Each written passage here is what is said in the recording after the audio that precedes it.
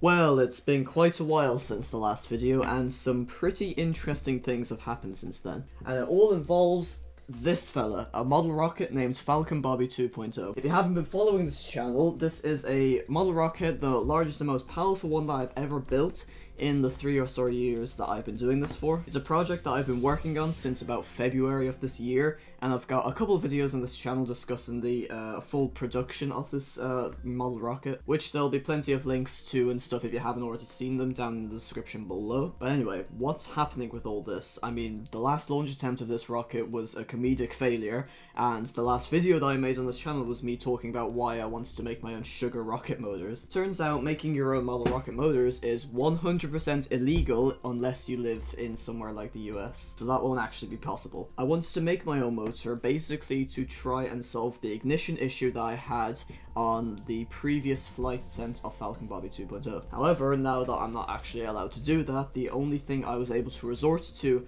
was a interesting little ignition system design or overhaul that I discussed in the last video. I have a whole video on this on my channel, but basically, in a nutshell, the problem with the last ignition system was that it had too many points of contact and it caused an electrical shortage, which is why only one of the 3 motors in the last flight attempt actually lit up, which caused not enough power, and therefore the rocket kind of just like hovered for a bit before coming back down to the ground. This new design that I magically whipped up was designed to kind of make it more of a series and a chain reaction instead of a bunch of different things having to go to different places, and have a lot less electricity involved because electricity is quite difficult to control. Let me explain. So we'll use this little square with the circle in the middle to represent the launch controller, as you can see. Coming out of the launch controller is the launch wire with 4 alligator clips attached to the end, but we'll just say 2 for this drawing because it only actually needs 2 for this system. Attached onto those is the first new piece of equipment that we're using in this little system, is the Klima igniter. The little black square at the end is where the actual small bit of explosive charge is located, and that's what's going to set off the chain reaction. So until this point, there is going to be no more electricity involved in the system. Then attached to that is the tape match ignition tape. This stuff can be used very similar to normal tape and just sticks to anything you want it to, including the 3 ignition sticks also from Klima. These will be taped to the very end of the ignition tape. And these ignition sticks are the actual things that will be inserted into the motors themselves. So basically, up until the end of the Klima igniter, there is no more electricity being used, and it's all just a chain reaction from there. And there's no other points of contact, unlike the last ignition system, so it should be a lot more reliable.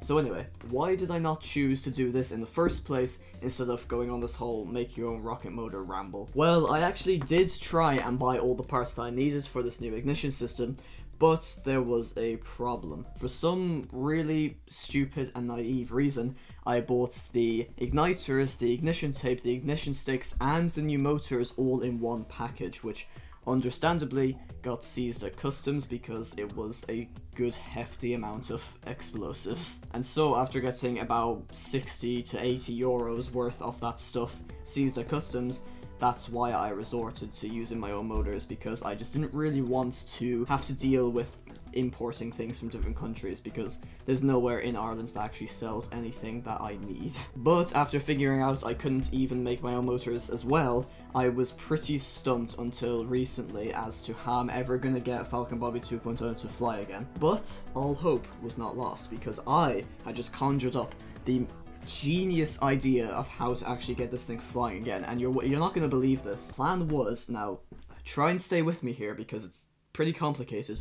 What I did is I ordered the same things one at a time. So instead of buying the ignition sticks and the tape and the motors and the igniters, I would just buy one of those things, wait for them to arrive at my doorstep before ordering the next, so that hopefully it wasn't too much at once and it wouldn't get seized. This obviously took a very long time because it wasn't all in one go, so it took multiple weeks, and that's why there'd be a pretty big gap in between the last video and this video. It's mainly just been waiting for things to arrive. But eventually this genius plan of mine actually worked, and we have all the components that we need to actually make this ridiculous design come to fruition. And now we had all the things that we needed to launch this thing again. However, there was one thing that needs to be done before actually flying this thing again, and that was to test whether this almost completely made up design for an ignition system actually works. I also decided to take one of the motors that didn't actually light up in the previous flight attempt to use on this test as well, to see if this whole thing not only lights up in a decent fast time,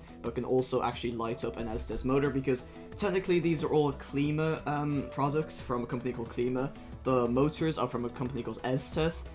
They're two different companies, however they're both very similar motors in design, so in theory they can still work on either one of these motors. I set up the ignition system pretty close to what my random whiteboard drawings drew up. I also taped the sticks into the motors to hold them in place. This was probably going to be a necessary thing because the sticks aren't actually completely flush into the motor, they do fall out pretty easily. So, however, taping this stuff up actually shed light on another advantage that I didn't even realize when thinking about this thing. During the last flight attempt, because the Estes igniters that I previously used were so short, it meant that the very fragile and expensive alligator clips on the launch controller were sat right below the exhaust of the motors, and two of the wires actually burnt through, possibly damaging them to a point where they couldn't be used. I've had this happen on the previous launch controller, and no matter what repairs we tried to do, it just wouldn't work. It wouldn't actually send enough current to light any more motors afterwards. Thankfully, this new launch controller that I'm using has 4 alligator clips, and only 2 of them were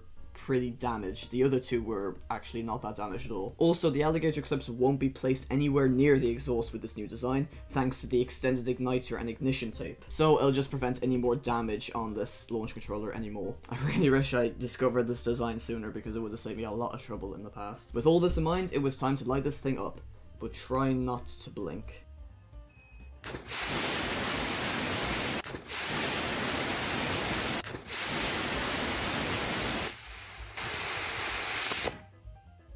Did you catch what happened? Probably not, because as soon as I pressed that button, the whole thing lit up in probably less than half a second, which is really damn fast. However, this whole thing of it going up really fast is quite essential, because we're using 3 motors for Falcon Bobby, and we don't want one to go off and then another one to go off a second later and the last one like 5 seconds later. It's just going to cause a lot of imbalance, and the first thing that happens is that the Klima igniter, the little tip on the end, bursts into flames. The next frame after that, you can kind of see that the tape match ignition tape starts to light up, and another thing that's really cool is that you can actually see the flames going through the ignition tape. The next frame after that, it looks like the first little ignition stick lights up, and I think this frame, the 4th frame, is where all the ignition sticks light up, and after a few more frames the motor actually lights up fully. So yes, this whole thing was really fast. Now the only thing left to do was to apply the same success to the actual flight. Easier said than done, probably. We'll just have to find out soon. We're hoping to launch in the next few weeks, however I am quite busy currently with other projects on my other YouTube channels, so the launch will probably happen soon after Christmas, probably within the same week. And of course, the first footage and photos and everything will be out on Instagram, and then a full discussion probably later in January. So make sure you stay tuned, follow us on Instagram for the latest updates, and thank you so much for tuning in and being on this whole journey with me. Hopefully the next time you see me, this rocket won't look as pristine and will hopefully be somewhat burned, somewhat torn, but hopefully still in one piece. Thank you for watching, and I will see you in the next one.